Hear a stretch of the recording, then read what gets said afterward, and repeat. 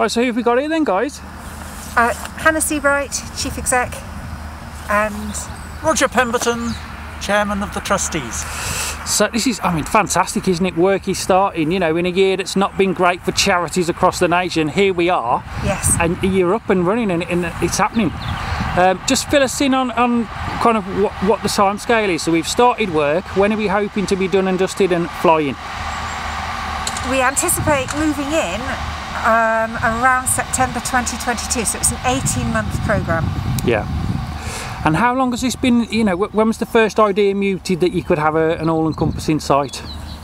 We started planning this several years ago. It's in our strategic plan. Yeah. And we actually started funding it 4 years ago. So yeah. we've raised 90% of the funds needed for this capital project through DHSC and grant funding, particularly support from our help appeal colleagues. Yeah. And Roger, what do you think about it all then? Just fill us in. It's most exciting times really. How long have you been involved yourself with the Midlands Air Ambulance? I was a trustee in 2011. Yeah.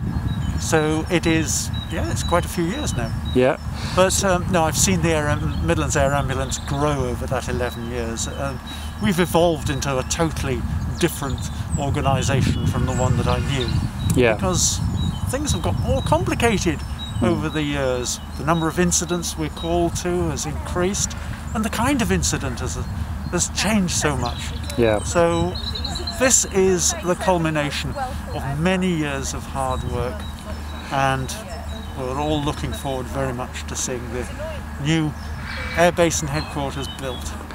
And we're not too sure, we're just chatting off camera to one of the guys, we're not too sure on logistics of it yet, but the hope is that there may be some kind of a viewing area. Hope, fingers crossed, that people could come and kind of watch it taking off, you know, as and when. And there'll be an external viewing area from the car park side of things, where people can come and be safe and see the aircraft taking off. We'll have an internal, within the building, a viewing platform, which you can access from one of the big meeting rooms for escorted groups, whether it's school children who are there for educational purposes or corporates for our volunteers and wonderful supporters. Great stuff. Well, thank you guys, and wish you continued success with your good work that you do. Thank you. Thank you very much. How you doing, guys? So I understand Midlands Air Ambulance, you've got reasons to be very grateful yourselves personally to them. Just fill us in a little bit. Yeah, in March 8th actually, 2018, Sophie had a car accident in Bewdley, where the air ambulance had to attend the scene to administer life-saving treatment at the side of the road to enable her to be then transported to the QE in Birmingham. Yeah. So without that service, she may not be here today? No, definitely not. She wouldn't be here today. Yeah. They had to, you know, she had problems with an artery, she had a collapsed lung, she had bleeds on the brain, which then, you know, transpired to her having life-saving operation at the QE. So you're here today to see what's going on. We are, yes. It's getting bigger and better, the service, which is great, isn't it? It's what we all need. What are your thoughts, Soph? What do you think being here today and having a look at the site? Amazing. It's pretty cool, isn't it? Yeah. I should imagine you're in no rush to go up yourself, but you'll be looking forward to seeing it built, the new site. Oh, yeah, definitely. Do you think you'll come back to see it once it's all fully up? Yeah, definitely. Yeah. What do you think, Mum? It looks, I mean, it's absolutely amazing, and what the charity's done for us, you know, like Sophie would never be here if it wasn't for them. Yeah. So, thank you, Midlands Air Ambulance. The bigger the better. Yes, definitely. Cheers, guys. Bigger the better. Thank you, Sophie. Thank you. So, Glyn, you're here doing the kicking off the project from Morris Property, and a local firm as well. Yeah, Shrewsbury based. So it's quite nice to be working closer to home. I guess it's not always that way. No, we've been a Shrewsbury-based company. We tend to work locally anyway. Yeah. Obviously, this one, it's a great opportunity being part of this project for the Midlands Air Ambulance charity.